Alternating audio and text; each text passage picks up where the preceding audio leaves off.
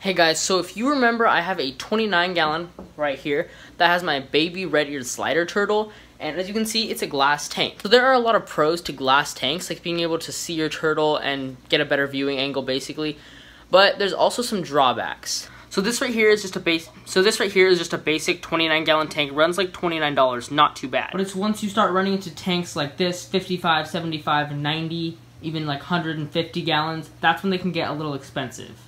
So today we're going to be improvising with this pond, I guess you could say. So this is a 40-gallon tub that I got from Tractor Supply, and it used to be my goldfish pond. Well, now it's going to be my little temporary turtle pond. I am still going to keep my turtle in the 29-gallon tank because he's not super big. But I thought I'd go ahead and make this video today for you guys on how I'm going to set this thing up, all the equipment I'm going to use. So if you wanted to do this, or if your turtle has outgrown its tank, this is a great option and a pretty cost-effective option most of the time for your turtle. So in addition to our 40-gallon tub, here's the equipment I'm going to be using. So we have a UVB light, which is right here. That is what provides basically the sun rays to the turtle, which they need to survive.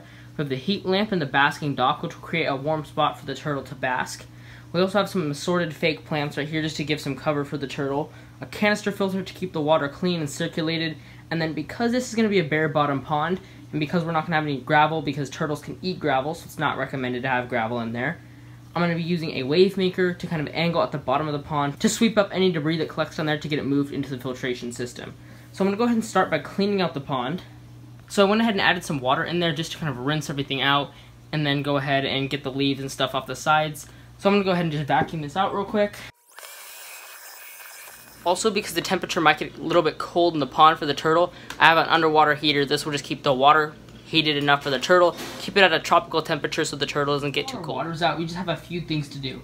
I'm going to go ahead and start filling this up with some clean water, then we'll go ahead and get our lighting situated. Alright, so far we have the UVB light, the heat lamp, the dock. Here's our water right here, and we still have to set up the filter, the wave maker, put the heater in, and then get some plants in there. Alright guys, so here it is, all completely set up. Let's go ahead and take a little deeper look at it. So here we are besides the pond, I guess you could say. Like I said, we have the heat lamp right here, the basking light or the UVB light right here, the basking dock. Here we added some fake plants just for cover.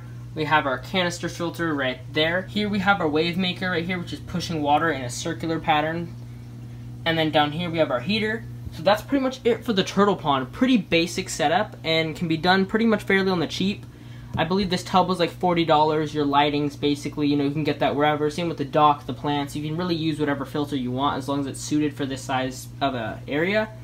Now all we have to do is go ahead and put the turtle in here. I did leave the water level a pretty big gap because just the distance from the heat lamp to the dock, you can raise that as high as you want, except for you want to make sure that your turtle cannot escape. So if your turtle, say 4 inches, keep it at least like 5 inches or so below this because you don't want your turtle to climb out. So this is a 40-gallon tub, so it will technically be good up to a 4-inch turtle because you want around 10 gallons of water basically, or 10 gallons of tank area for every inch of turtle on the shell. So now all we have to do basically is just go ahead and put my turtle in here.